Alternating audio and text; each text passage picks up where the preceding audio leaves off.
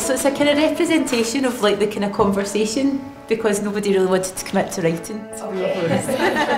Today, I think the big message was about lived experiences and about opening up discussion by being open and honest, and how that should come from the top. We went out and asked 5 employees if they would anonymously give us a case study based on their experiences. For some employees that was through the recruitment process with reasonable adjustments, some of them that was being off work and returning, and for some it was being at work with their mental health and how they supported.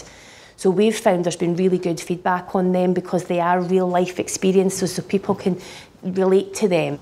Sometimes when you talk about wellbeing in the workplace, sometimes people smile and they nod, but when the financials are mentioned and the impact on productivity and impact on our customers, that can be a way sometimes to get through to senior leaders the need for this.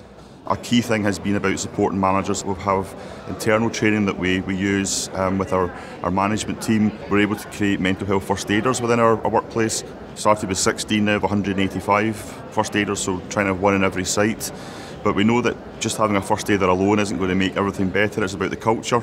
It's been about using the materials from CME, the videos, the training, all these things. Staff have really got on board, and it's really brought people out who are now able to and willing to talk about their own mental health and their own lived experience to share with others. Mental health and wellbeing is firmly on the agenda on a weekly basis. We try not to make it dry or, dull and boring. We've done exercises like vision boards, mental health walks with staff, with service users, just opening up that conversation across the community as well as within our team. We have a conference where all the mental health first aiders in DWP Scotland will be attending, so we're going to show them what the action plan is and how we want to deliver CME within the workplace to make sure that we try to drive down the stigma of mental health, and so that everybody knows that we're all there to help one another. We've done some events with the FTA union. We are currently doing a Saltire article, which is our kind of intranet system for the whole of the Scottish Government, to talk about our partnership with CME, to talk about how we have used the survey to help us create the action plan. So gradually more and more people are starting to come to us and starting out on that journey.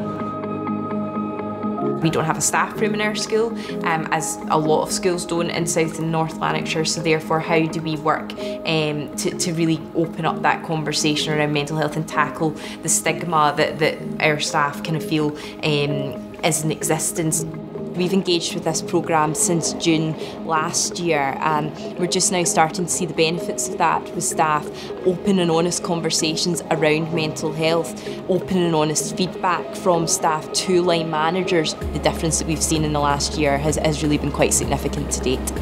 We are preparing schools to take part in the baseline surveys again, because a few years have passed since we've done that, and from that I am hoping that I can get that buy-in from staff, because as I say, we do already have members of staff who believe in the work that's happening with CME, and I believe that with work and effort we could make that even bigger.